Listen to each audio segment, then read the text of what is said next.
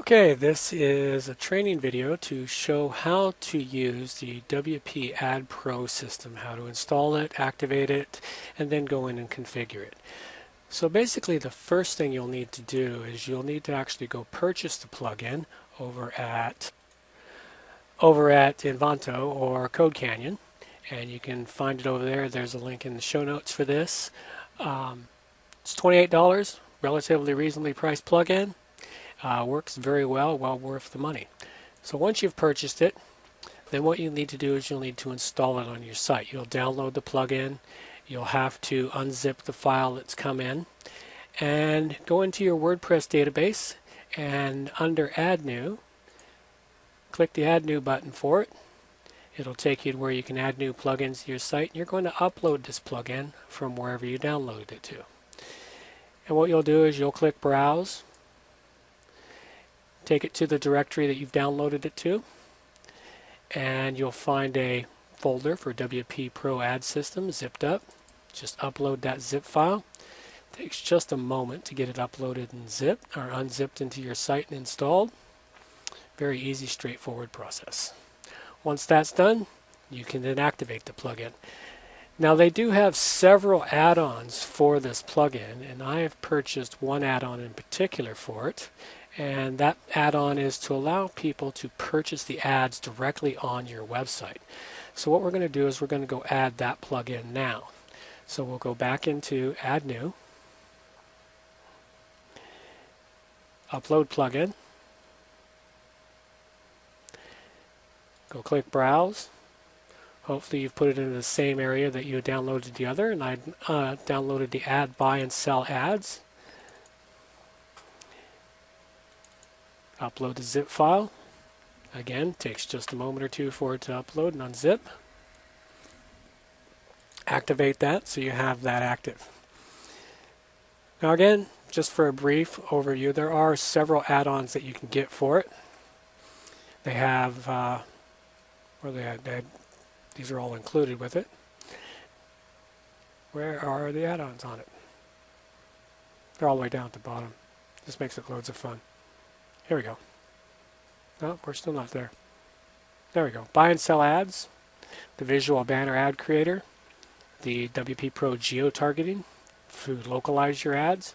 The two most useful ones here is the buy and sell ads and probably the visual ad banner creator. But because I create my ads manually, I won't be using that. But for those of you that don't, this is a great tool to add to this. So once those two things are active, what you'll get is you'll get a new menu in your admin sidebar, and that's for advertising. So click on that, go to the dashboard, and once you get to the dashboard, it'll show you the basic setup of the site. Your statistics, the buy and sell ads one that's on here, manage posted ads, manual updates, general settings for it. So usually when I get a plugin, first thing I deal with is the general settings. And so what we're going to do is we're going to go through and make sure the default settings are the things we want. The enable admin bar, yes. Uninstall option. If you think you're going to uninstall this, you'll want to change that to yes because it'll remove all the data from your database at the same time. Enable clean permalinks. Now this is an option the first time I set this plugin up I thought would be very useful, but what it turned out with the way the site was set up that the ads wouldn't display properly on the website I had set this up on previously. So you'll want to experiment with it. You can try with a yes, but I'm going to stick with no because I've already had problems, and this website we're setting the plugin up on now is currently similar to the site I had problems with. So leave that one as a no. Enable statistics, yes. Enable user data stats, yes. Save impressions for unique impressions or all impressions. Now, unique impressions, of course, means unique to the visitor of the website. All impressions means if one visitor visits 10 pages and loads the ad 10 times, you get all those 10 impressions. I want those. And the same with clicks. I want all clicks, not just unique clicks. And styling, you can do some custom CSS to custom style the ads for the plugin. You may or may not have to do this. I had to do this previously to add some padding to the top of the ad for where I was displaying it. But again, it's just some experimentation to see what's going to work best for you. Okay, so once you've saved that, you come back to the default area. Now there is a organization you got to go through for creating an ad on your website. The first thing you have to do is you have to create an advertiser. So we go in, we create an advertiser for it, and of course we have none, so we go to add a new advertiser, and this takes just a moment to fill out. We've got the basic information, we need the ad of it, advertiser's name. Okay. Subtitle, not necessary because this is what they use is they use custom post types for creating everything here, so you get some of the benefits of all your additional add-ons you have into your website, and subtitle is one of them that I have here. Advertiser's email, must put an email in here of some sort so that it gets emailed, they get emailed information. The WordPress Yoast, if you've got Yoast plugin, this will appear, not needed because these are not displayed as individual pages on your site. The same with layered pop-ups, not displayed, podcast episodes not displayed, contextual, so there's really nothing else in this one that I will use. So we'll hit publish on it.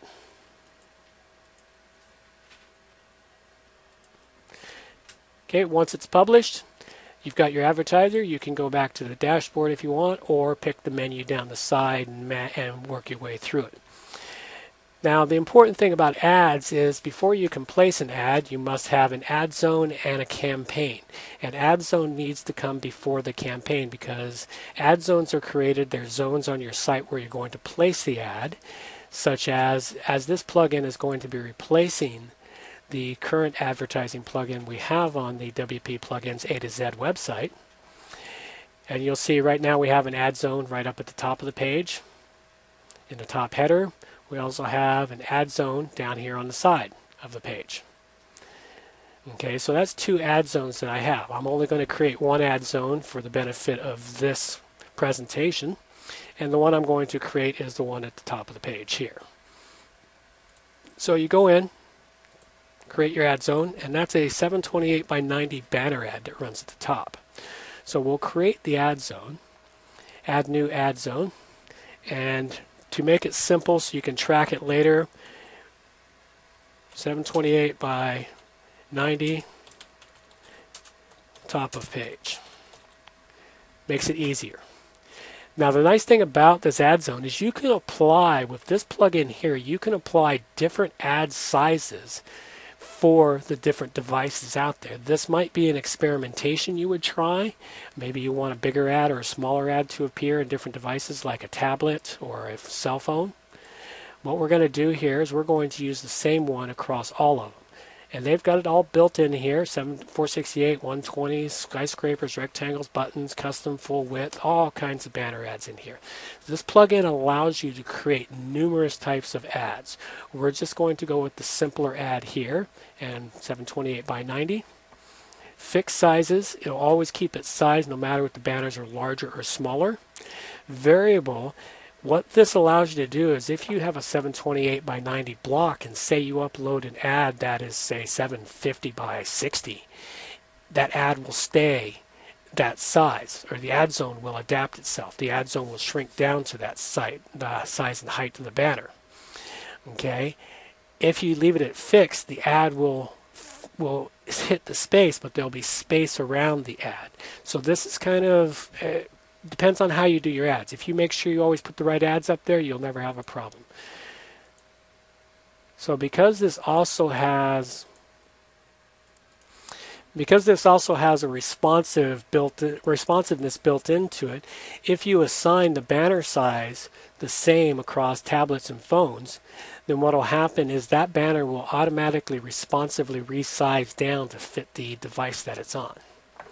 Okay, and the ad zone description, top of page, and you can give this a very full, robust description because this information is also used in the buy and sell, which we're not going to be setting up in this presentation, but we'll have another presentation for. The max number of banners to put into this. We have a max banners that we put up into the top of 5, and rotate the banners, yes.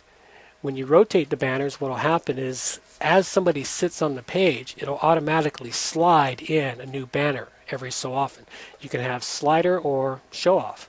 Show off is new with the latest update. So let's see what it does. Rotation time, we'll make it 8 seconds. So every 8 seconds that ad will change.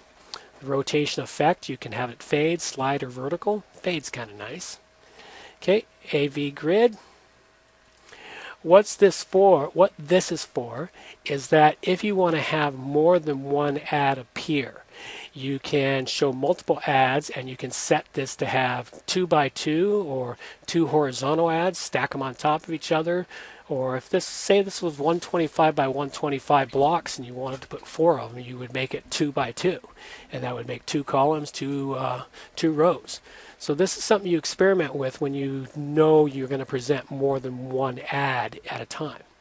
Center the ad zone. I always like to have it centered. And hide the ad zone if it's empty. This is kind of useful in that if you have ads that are expired and it was the last ad on your site, instead of having a blank space there, the ad zone will just disappear and not appear until a new ad is placed in there. And that's pretty much all the settings. All the rest of this stuff is all the add-ons for my site. Although we get down to the bottom, we have the buy and sell ad zone options. You can make them pay per click, pay per view, pay per duration. And of course what that is every time someone clicks on an ad, they pay for it. Every time they view the ad, they pay for it. So they can pay for impressions, or they can pay for time. We're not going to set this up at the moment because we have to set up the rest of it. So we'll leave that. So this is the ad zone created. So once you publish it, that's all you need there. So as we said, we need ad zones, then we need campaigns, and then we need banner ads. So let's go into campaigns next and create a campaign for it. And the campaigns, what they're for is to set up space for the ad to run.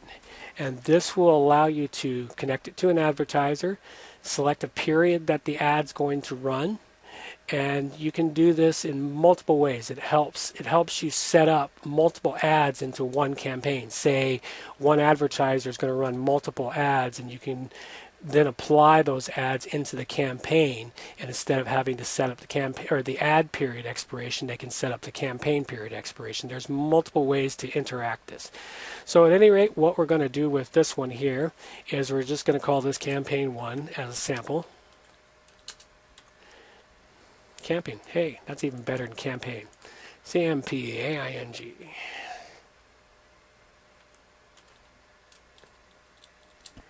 There we go. Still got it wrong. There we go. Campaign. Okay, so we got that. Select an advertiser. We select the advertiser we created earlier. Select the start date, which would be now, and then we select an end date. We'll just run it out to something experimental. And again, very little to do down in the bottom. And that's all there is for it. So we publish the campaign. So once the campaign is published, now you need to create your banner ad.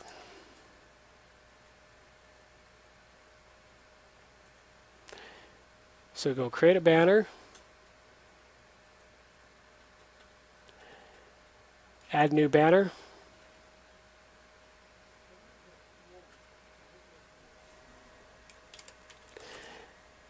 Banner 1. Select the advertiser. Absolute must. Link. Where are we going to link this to? We're going to link this one back to my website as a sample. Target. Load a new window. Status. We'll make it active. So we go down to the bottom to select a banner type. Now we're going to upload the banner to make life easy here. Okay, so uploading the banner here is a relatively straightforward process, just like uploading any other media into WordPress. You click on the upload banner, it takes you to the media library. I've already pre-uploaded a couple of banners, one with a clear background, one with a white background. We'll choose the one with the white background. We'll click insert into post, so it puts the banner in there for us, gives you an idea on what it's going to look like. You could also, you wanted to put in AdSense, iframes, text, ads, you can put in just HTML code if you wanted. And again, you can do the same thing for all of the devices. So what we'll do with it is we'll put the same banner ad into all 3 devices. Only takes a moment. Okay, So we go down. If you had the Visual Banner Ad Creator, the complete version, you could go create your visual banner ad in here, export the banner as a PNG, save it as your file, edit elements, add image, add objects, add text. You can pretty much have a heyday if you get the Visual Ad Creator that is the add-on. Okay, link banner to the ad zone. Now you have to save it first, so what I do is go up here and save the draft. Got to get it all saved and updated first, and for some reason it lost the campaign we selected earlier. Try that again. Save draft. This is why you got to have your campaign and your advertiser first, along with your zone. Okay, so we got that, so now we can come back down to the bottom.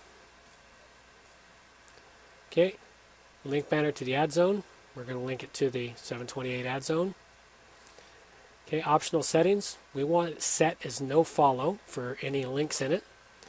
The option for transition duration is defaulted.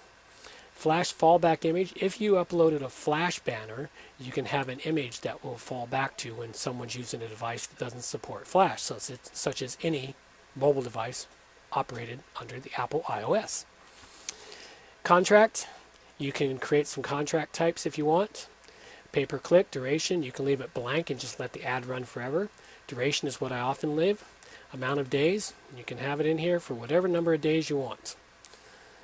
Okay, and that's all you've got for that.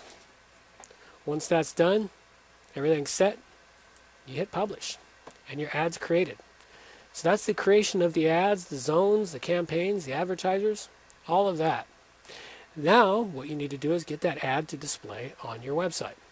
How do you go about doing that? Well, there's a couple of ways to deal with it. The first of which is to use widgets, but we'll go to that in just a moment. The other one is to use a shortcode. And we just got to find where the shortcodes are located, and I believe that's located in here. Oh, my mistake. It's actually in the ad zone. So what you have to do is you have to go to the ad zone, get the ad zone list, and once you're up in here, you can go over here to where it's get ad zone code, get the code, and it gives you the short codes you can use, a template tag you can use, or an iframe tag you can use. The beauty of the iframe tag is you can stick it on other websites. So if you wanted to set this up on one website to manage all of your ads, you could do just that and then just give out the iframe tag for the ad zone. Right? Create an ad zone specific to a website and its location, and all ads placed in it will go to that website and it's that location. So it's very useful. We're using it strictly on this site at the moment. So what we're going to do to display that ad is then we go to Appearance, Widgets,